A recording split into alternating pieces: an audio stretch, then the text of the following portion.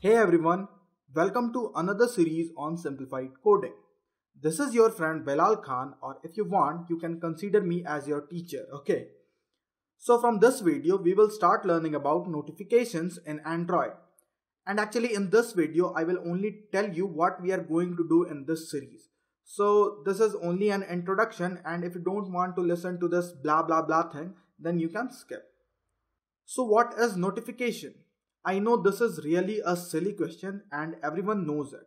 But still, let me tell you, notification is something that you see when your girlfriend sends you a message on WhatsApp. And for all those who are single, a big LOL. Jokes apart guys, notifications are short messages that you see outside of your application's UI. These are reminders for the application events, like you received a message on WhatsApp. Then the notification will remind you that hey, you have got a new message. So this series will teach you about building notifications in your application. So what we will be learning?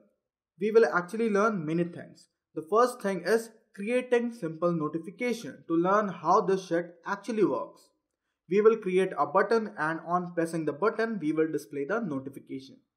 Then we will learn Firebase Cloud Messaging to implement remote notifications. And you know, it makes no sense to build a notification when you press a button, right? Notification usually comes remotely. For example, when a new message is there on WhatsApp. Then we will learn sending notifications from one device to other device. And by using this idea, you can easily make a chat application. We will also learn sending notifications from our backend server. And for this, I will use PHP and MySQL. And at the end, we will learn broadcasting a notification across multiple devices.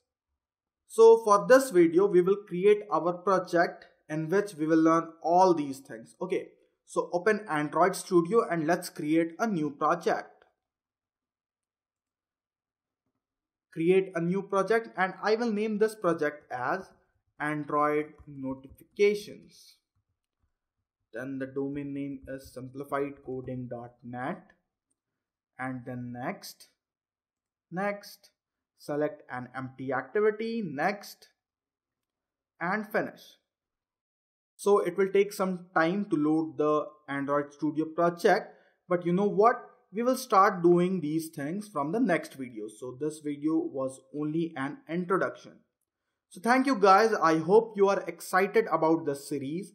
If you are and you love my content, then please tell your friends to subscribe to my channel. And also tell them that hey dude, this is a good channel, tell your friends to subscribe.